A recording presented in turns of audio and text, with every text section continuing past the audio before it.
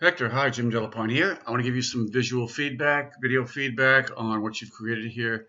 And I know you're excited about it, so let me point out some ways to improve this. So if I look at first of all, I had requested that there be no duplication of elements for the arms and legs, basically no mirroring. And you have that here. So I'd like you to fix that for the final submission. Do not simply mirror these ears of corn unless you have a different perspective. Okay, I was kind of clear in my directions with that. So you have to do that, right? So the layer masks, let's take a look at those. Okay, so let's go to the orange. Notice that if I have auto select checked in the move tool, when I click on an element, it will go right to that layer. So it makes it a lot easier. Okay, so if I disable the layer mask, I could see that, oh, that's interesting. Here, you have a whole, okay. All right, so that shows me that you basically eliminated the background using the mask, okay, instead of deleting pixels. All right, this shouldn't be like this. This should be on this layer, but that's okay. Not a big deal. All right, so basically what you want to do though is have elements stick out of the orange. So we'll take the orange copy and bring that down below all the elements here. And then flipping food Fred, let me just hide that for now. And remember, you need to stay within a 6x8 area, but you have a SAW file that's the wrong size. So it's supposed to be 8 wide by 10 high. Yours is 5 high, 5 wide by 7 high. Okay. So what you need to do is simply, you could go to, you don't want to increase the image size because that will distort it. So go to canvas size, okay? That will simply extend the background, okay? So width would be 8, and this would be 10, okay? So we're expanding out in all directions, right? So there you go. So now you need to stay within a 6x8 area. So if I bring guides over by clicking and dragging the ruler, I come over to here, drag down from the top. I'm basically coming in 1 inch on all sides. All right. So go here. So that's where your character needs to stay contained within. Okay. So let me zoom in a little bit first. So, if you want to take these and basically have them look like they're sticking out of the orange, that's fine. But what I suggest you do, so you did one and then duplicated it, which I guess is smart, but and that's fine. That's fine. But let's take this one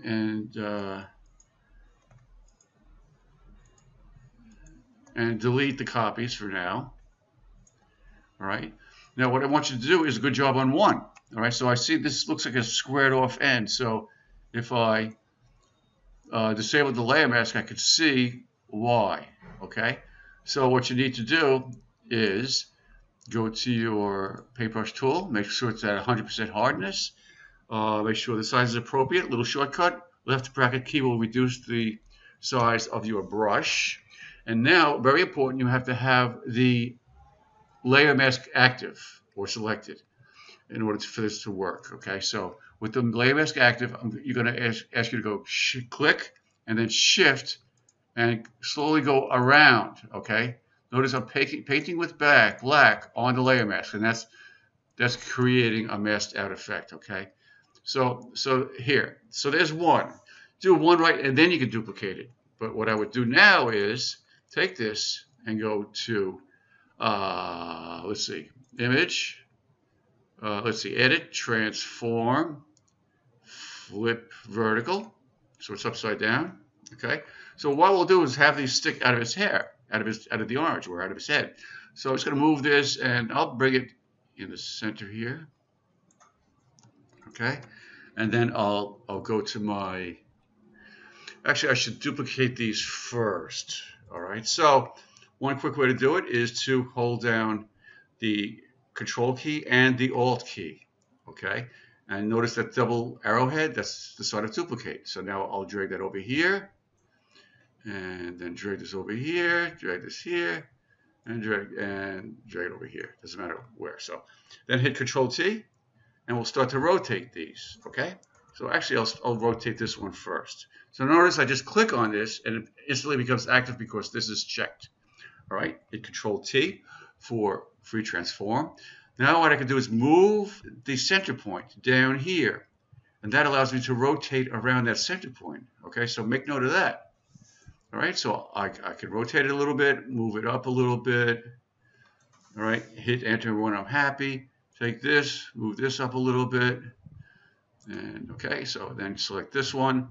I mean, I could, for sake of efficiency, duplicate these and then flip them horizontally, but you don't want it to look like that. You want it to look kind of like random and different, a little different, okay? To make it more natural. Okay, so, okay. Now what we'll do is select the layer mask for each one. All right, and that is this one here. Go to my paintbrush. And we're imagining that these are sticking into the orange, okay? So we're going to have to do that. The problem with this is that the color is kind of close. I don't know if there's a problem or a benefit. So I'm going to Control-click this, all right? And then I'm in the paintbrush tool, and whoops, notice I have to be on the layer mask, okay? Okay, so notice the mistake I made. I went like this, and hey, that doesn't look right. If I look down at my layer, I see that the image is active and not the layer mask.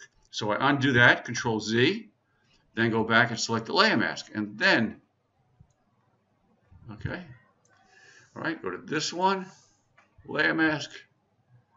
Okay, so you get the idea. All right, next what we'll do is we'll create shadows. All right, and we'll create shadows for these too. All right, so for the eyes. And notice for the, you should really get another ear of corn so that it comes from a different perspective, and another banana. All right, I would, so that what you're going to do is actually this could work here, but the banana skin won't. So let's say you're sticking the banana. So what you need to do is imagine what it will look like sticking into the orange. So you have to just basically eliminate part of it. All right, so imagine that a banana could stick in there.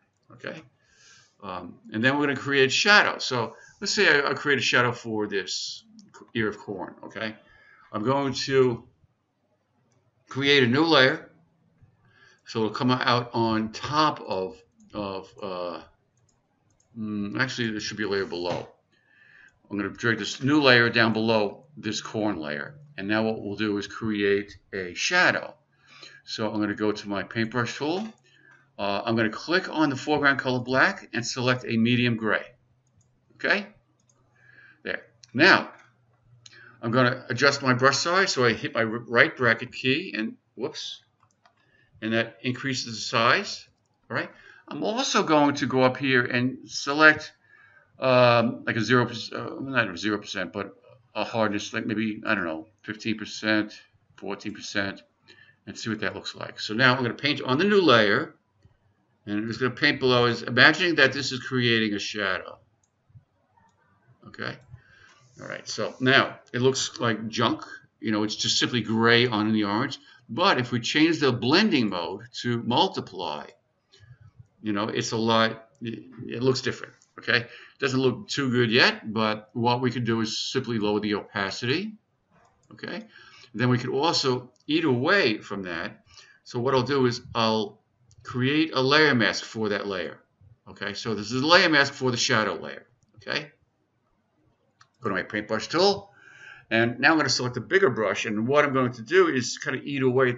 I want this to look like a shadow. All right, so you kind of have to use your artistic skills here. Okay, so I'm eating away slowly with the bigger brush, and it's going to eat away some of that shadow. Okay, so something like that. You know, since it's on its own layer, you can adjust it. You can increase the scale.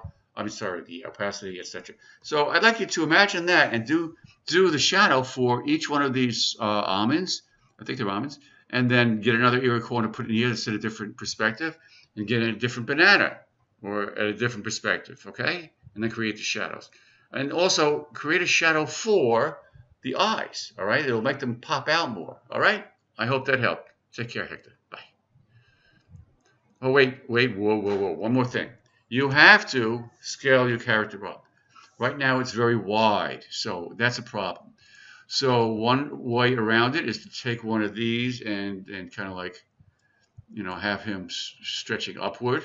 All right.